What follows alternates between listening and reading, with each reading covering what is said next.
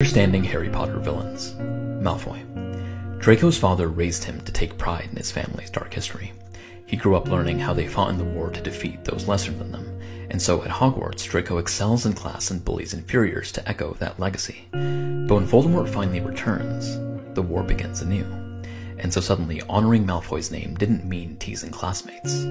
It meant raising a wand, and doing as his father had done.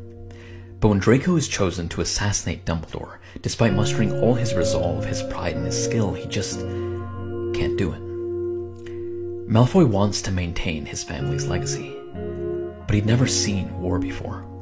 And after watching friends die, family commit atrocities, and enemies show him kindness, he struggles to believe he's on the right side.